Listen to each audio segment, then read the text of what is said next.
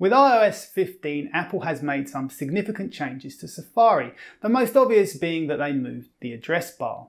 I did a video covering all the changes, which I'll link to below, but if you're really not sold on the new interface, you can easily switch between the old and the new by clicking on the font size icon and choosing Show Top Address Bar.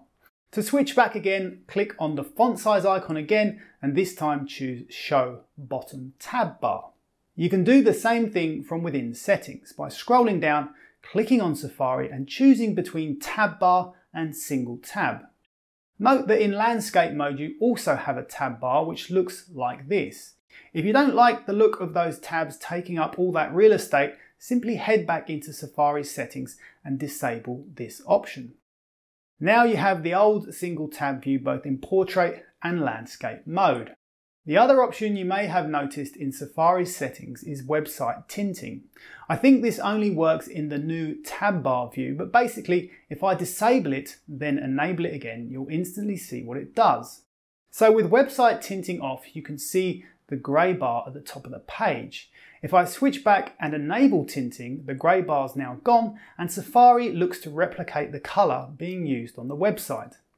So that is how to revert back to the old Safari. If you missed my video demonstrating how you can customize your Safari homepage, then you might be interested in watching this. With the address bar now at the bottom of Safari in iOS 15, the easiest way to access your homepage is to swipe right. By swiping right, your homepage will always be the last tab displayed. You can also get to it by clicking on the tab button followed by the plus icon like as before in iOS 14. And if you long press on the tab button, you have the option to close all tabs, which will also bring you back to your homepage. Once there, click on the edit button at the bottom of the page to change your Safari's homepage.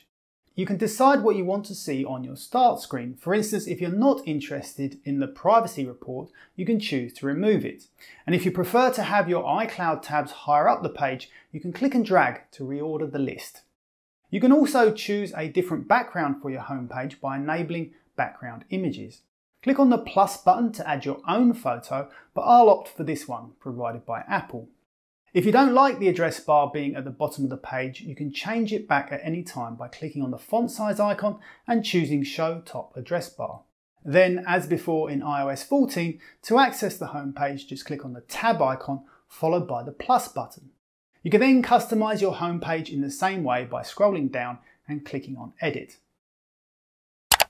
Visit the website for lots more tips on iOS and all your favourite apps, and if you found this video useful, I'd appreciate you giving me a like and hit subscribe for lots more quick videos like this one. Until next time, thank you very much for watching.